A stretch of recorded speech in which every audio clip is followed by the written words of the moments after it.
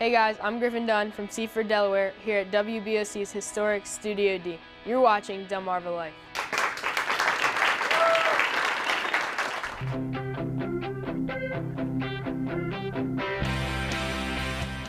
Every now and then, if you sit on one of Delmarva's beaches, you're lucky enough to catch a glimpse of the Atlantic bottlenose dolphins gracefully making their way up and down the coast.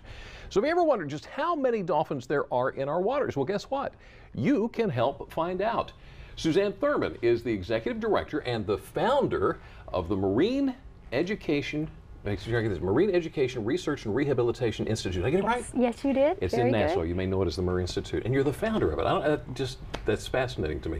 So you have a dolphin count coming up this next weekend. Yes, we do. Tell me about that. This is our annual dolphin count. It's held every year, the third Saturday of July, and it helps us to get a general population census on the Atlantic bottlenose dolphin. And those are the dolphins that are in our waters throughout the summer months, usually from April through October.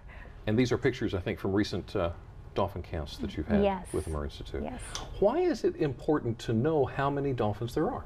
Well, dolphins as marine mammals are protected species. That species is currently not an endangered species, but by getting a baseline of data for a healthy, seemingly healthy population, that helps to give us red flags if indeed their population starts to show a decline or potentially an increase. So this baseline data just gives us that starting point. And since we do the count every year and have done so for 12 years, we have a great database in place, and we hope to see a good, healthy number of dolphins during the count this year. If for some reason we didn't, then we might start to look into some more in-depth studies that would give us a little more. So what would a healthy number of dolphins be? Our typical number is between 300 and 400 for the morning of the count, and it's just a 2-hour count from 9 till 11 a.m. And then you just kind of average it out, figure out what is probably there. So we're looking at the warmer waters affecting everything else. Do you think the warmer waters have affected the dolphins? Well, it's a little hard to say this soon in the year. We did notice, however, that they started showing up in February as opposed to April. So that was a change. And since typically the baby dolphins or calves are born along the way as the dolphins travel up here from the south, we feel that they were probably born right off of Delaware and Maryland coast this year. So you really need a good accurate count. Yes. You're looking for dolphin counters. Yes. So what do we need to do to? Well, anybody who would like to volunteer for the event on July 21st can call our number at 302-228-5029, and then I can give them more information and more details from there.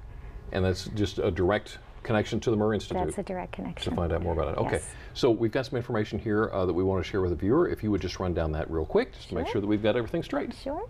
The count will be Saturday, July 21st from 9 till 11 a.m. We'll have a brief orientation earlier that morning, and we will have sites all along the ocean coast, starting at Fenwick Island and going to Lewis, and then from Lewis up to Smyrna.